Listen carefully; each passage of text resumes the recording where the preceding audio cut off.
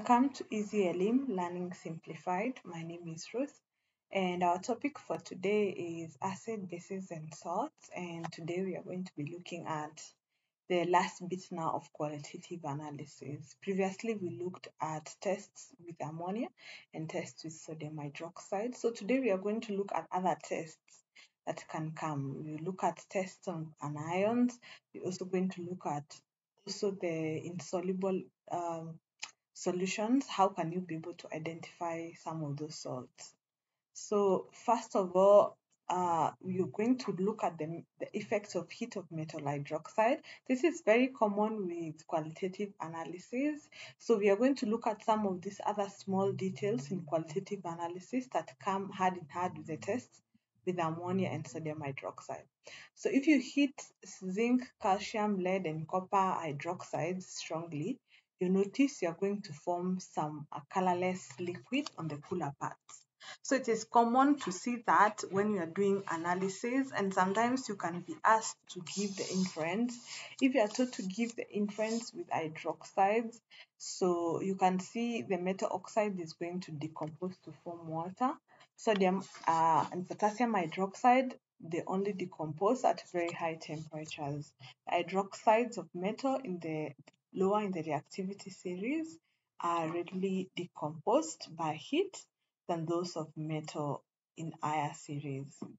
So you can see when you heat copper hydroxide, you form a black copper oxide. Lead hydroxide, you form lead oxide, which is red when hot and yellow when cold. Then zinc hydroxide to form zinc oxide, which is yellow when hot and white when cold. And then calcium hydroxide, which forms copper oxide. This is copper, which is let's make that correction, calcium oxide, which is white. So for iron 2 and iron 3 hydroxides, they usually give iron 3 oxide in both cases. So it is important to remember this, especially in the theoretical analysis. So effect of sodium carbonate on various salt solutions. So sodium carbonate is another solution that helps in precipitation. The reason why you notice most of the precipitating agents are either of potassium or sodium is because all the salts of these specific cations are soluble.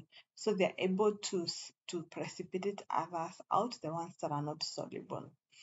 So if you added a few drops of sodium hydroxide to a solution containing magnesium ion, so if you take all the ions that you were discussing and you add a carbonate, this is carbonate, you notice that magnesium is going to form a white precipitate, and this is a precipitate of magnesium carbonate, calcium carbonate, white precipitate, zinc carbonate, white precipitate, copper carbonate, a green precipitate, lead carbonate, a white precipitate, iron 2 carbonate, which is a green precipitate, and iron 3 carbonate, which is a brown precipitate. And also, it also gives off a colorless gas, that is carbon dioxide. And then you also have aluminium carbonate, which is a white precipitate. So sodium carbonate, potassium, and ammonium carbonate are soluble. All other carbonates are insoluble. So their solutions can be used just like I've said. So when calcium ions react with copper, they form calcium carbonate and so on and so forth. So the iron 3 and aluminium salts hydrolyze in water, giving acidic solution, which reacts with the carbonate to liberate carbon dioxide.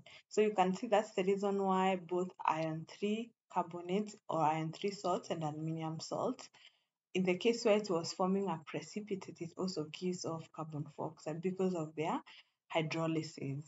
Remember that part is an exception, the iron 3 and aluminium. It's an exception, it's a bit different from the others. So the next one is the reaction of the metal ions with solutions of sodium chloride, sulfate, and sulfite and sulfate. One is supposed to be sulfite.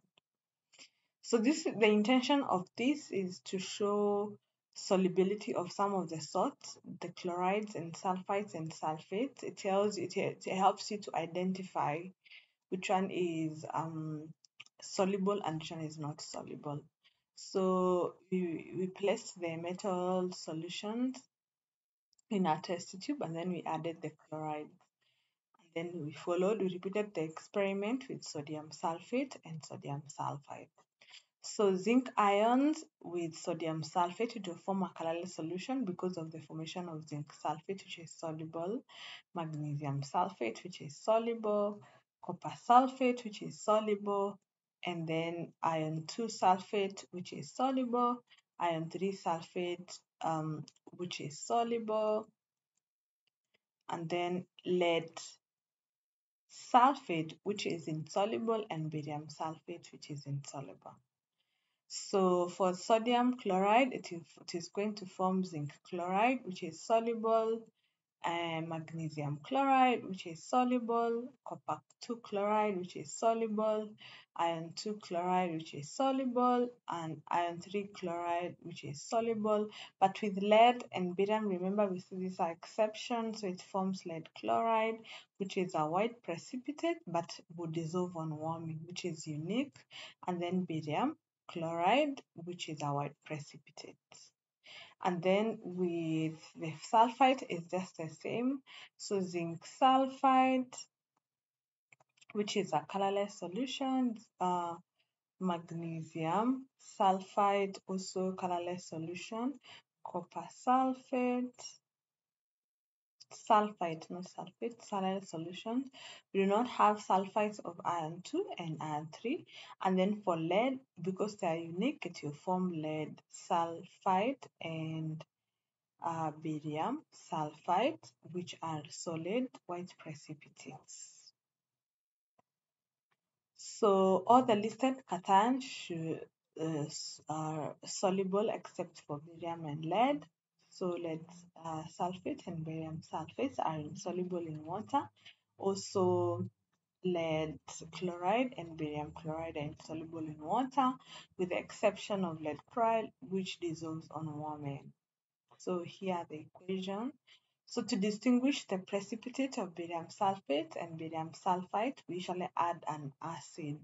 So if we add an acid, the sulfite ions or barium sulfite will dissolve while barium sulfate will not. Remember we mentioned this before when we were testing for sulfates and sulfites. So another way of identifying also ions we said is color.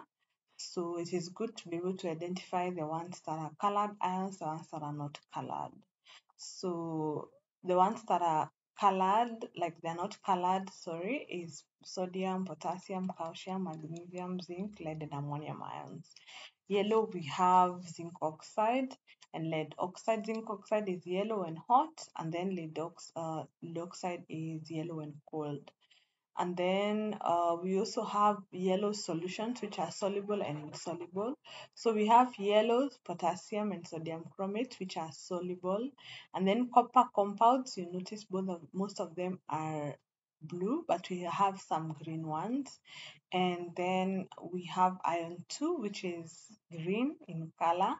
As I said, the other grade solutions like nickel, chromium, and sometimes we have copper ions as well. Brown, we have iron 3, and then we also have lead 4 oxide, which is insoluble, and this is when it's hot. We have some pink solutions, that is manganese solutions, and copper metal. Sometimes it usually like looks brownish when it is insoluble. Then we have orange, that is lead oxide, and also mercury oxide, usually orange, and lead oxide is when it is hot. We have some black solids in solutions, like potassium permanganate ions are purple, is purple in solution. We have iodine, which is brown, but it's when you heat it, it forms a purple vapor. And then we have insoluble ones are the manganese 4 oxide, copper 2 oxide is also brown, carbon powder is also black, and then some other metal powders. So sometimes even just looking at the color in the lab, you can be able to tell which compound you are working with. And then finally, just a recap on the anions. So the sulfate is you test sulfate. You can see we can use barium ions. If we use barium nitrate and then followed by nitric acid, you should form a white precipitate that do not dissolve. So only barium sulfate and carbonate can be formed as white precipitate. Barium carbonate is soluble in dilute acids. Barium sulfate will remain. And remember also sulfite ions are also here. And then chloride, we use silver nitrate or lead nitrate. And then if we use silver nitrate and acidify with dilute nitric acid, we will form a white precipitate first when we add the silver nitrate. But it's going to, if you warm it, it's going to show that whatever ions we are testing is lead ions. So only silver chloride and carbonate can be formed as precipitate. So the silver carbonate is soluble in dilute acids, but chloride is not. So that helps you to distinguish between the silver ions and lead ions as well. Because for the lead ions, it dissolves when warming. So when the acid is added and then there is no, so it doesn't dissolve, it means it's chloride ions that are being tested. Note that. For the nitrate ions, we add iron 2 sulfate and then we follow it by sulfuric acid and we pour it at the corners to form a brown ring, which tells you there is nitrate present. So concentrated sulfuric acid forms nitrogen 2 oxide with the nitrate ions. This forms the complex. We call it iron 2 sulfate nitrogen 2 oxide. This is a complex, it's a brown ring. And then for the carbonate, we usually add nitric acid. You notice that in our tests. And then we bubble the gas in lime water. So you form a colorless gas, which forms a white precipitate with lime water. And then uh, it also turns blue litmus paper into red, but maybe in high concentration. It also extinguishes a glowing flame, but the conclusive one is the turning of lime water to white precipitate.